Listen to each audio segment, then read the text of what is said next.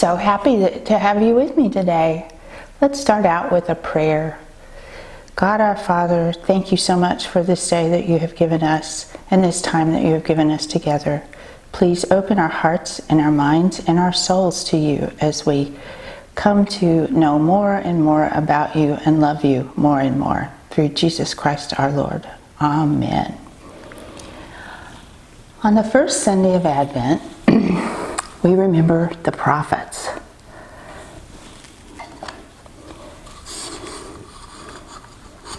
The prophets are the people who know the most important things.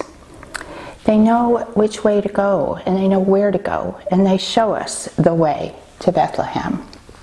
Now we too can go to Bethlehem. Something incredible is going to happen in Bethlehem. On the second Sunday of Advent, we remember the Holy Family. We have the Mother Mary, and we have the Father Joseph, and the donkey.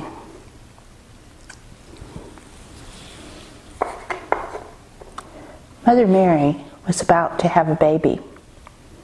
It's very hard to ride and to walk a long way when you're about to have a baby. So Mary rode and she walked all the way to Bethlehem. They must have been the last people coming up the road that night to Bethlehem.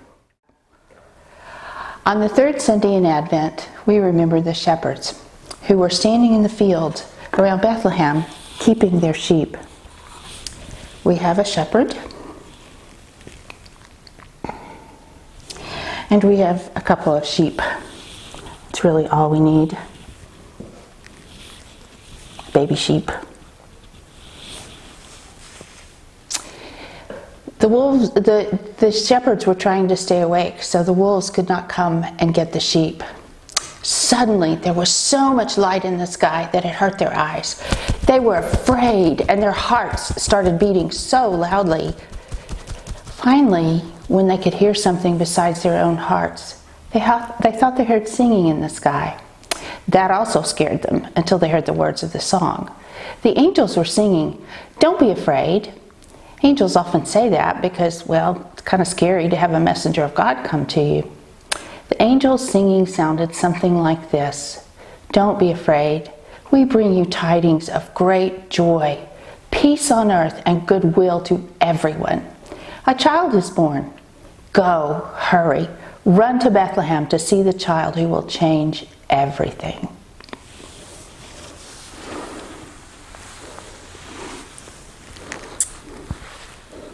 Here is the candle of the prophets.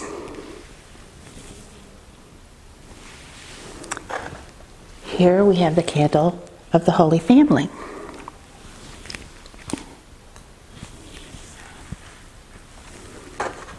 And here we have the candle of the shepherds.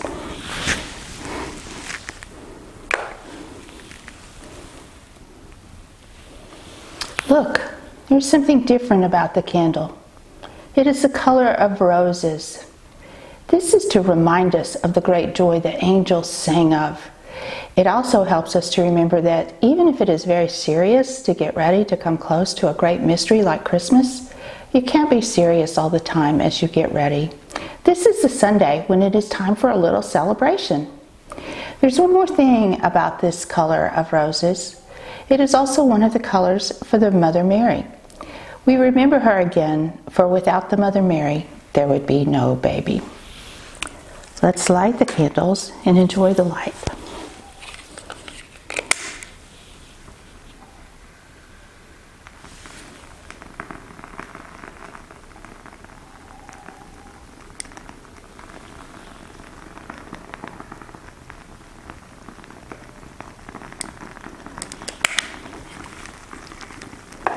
Let's enjoy the light.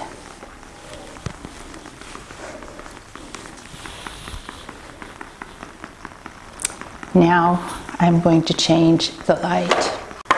Do you see the light of the prophets, how it is just in one place? That is very helpful. That helps us when we see the light. Now watch. Watch as I change it.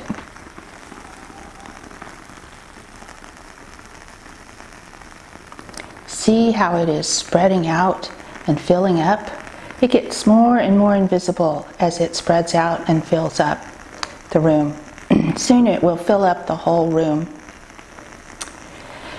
Here's the light of the Holy Family. It is also easy to see when it is all gathered in one place. Now watch, I'm going to change the light. Look, it too is spreading out. Do you see the figures in the smoke? Watch how it changes as it goes and it spreads out and it fills up the whole room. Just because you can't see it doesn't mean it isn't there. And here is the light of the shepherds. Do you see how it is in one place? Let's change it and see it spread out and fill up the room. It's filling up the room and it's mixing with the Holy Family and the prophets. And anywhere you go in this room today, they will be there. Friends, I'm so happy that you are here with me today to wonder and worship and hear our story of the shepherds and the prophets and the Holy Family. Let's close with the Lord's Prayer.